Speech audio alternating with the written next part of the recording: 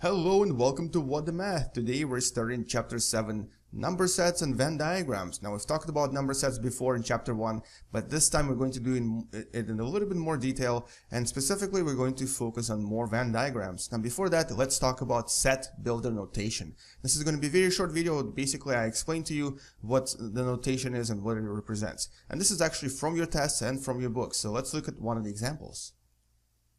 And this is example 2 from page 215, and basically this is a perfect example of a number set notation, and it's written as, so this is what we have, this is what we're going to talk about, and let me just quickly analyze it for you and just explain to you what this means. And this is actually what you'll be seeing on the test as well, so make sure that you know what this says. And let's start with the first part. So this says A is a set, and this is what the brackets are. It's a set of all numbers of x, which is where this x comes in. So it's a set of all numbers of x, and it's a set number of all x such that, and this is what this line right here means, such that, so I'm just going to write this in red, such that, then we have an interval here, and this I'm going to write in yellow. So this is our x, and it's between these numbers. Now, I hope you remember how inequalities work. Basically, this means that our x is higher than 3, not including 3, because that's why there's no equality here. Higher than 3, not including 3, but it is, or sorry, not but, and it is lower than 10, including 10. And then the last part right here tells us what kind of numbers these are, and these numbers are, if you remember the number sets, Z represents what? And Z of course represents integers. So these are basically all integers, and integers are numbers like -2, -1, 0, 1, 2.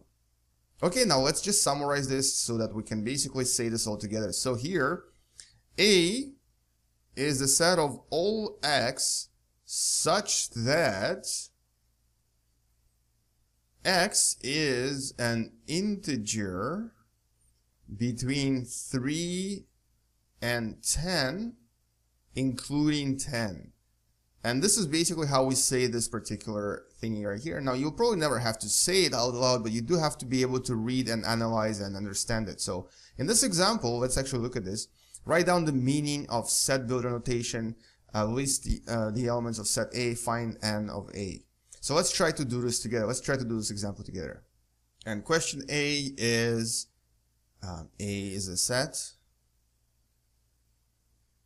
of all x such that x is an integer between 3 and 10, including 10. And that's the answer to question number A.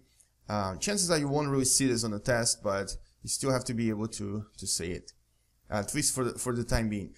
List all the elements of set A. Now this you do have to be able to do easily, and this is where we write our set notation. So A equals, funny brackets, and now here 3 is not included, so we don't include 3, but we include the rest. So this is going to be 4, 5, 6, 7, 8, 9, and 10. These are integers, so only positive integers, because this is what our set right here says, no negative integers.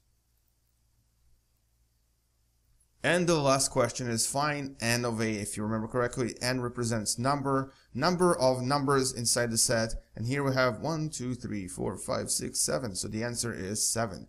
And this is basically how you do this example. Now hopefully this was clear. Make sure that you know how to read set builder notations, because this is what you will be seeing a lot on the test. So you have to know what this means, you have to know how to read the inequalities, and you have to understand that this little bar that is kind of covered with a bunch of colors now, this little bar right here represents such that. This is basically the word such that. In other words, so that. If you're confused by such that, so that. Or even simpler, when. So A is a set of all x when x is an integer between 3 and 10. So you can even write when in here. if that's easier for you to understand. Alright, thank you for watching and good luck to you. Bye bye.